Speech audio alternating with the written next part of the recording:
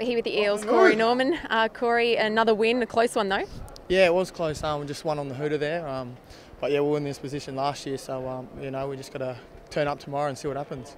It was a tough one. The Knights had a win under their belt, and you were going, neck for neck there. Yeah, it was tough. I think everyone's got the hang of nines now. It's a lot tougher than last year. So but the games have been quality.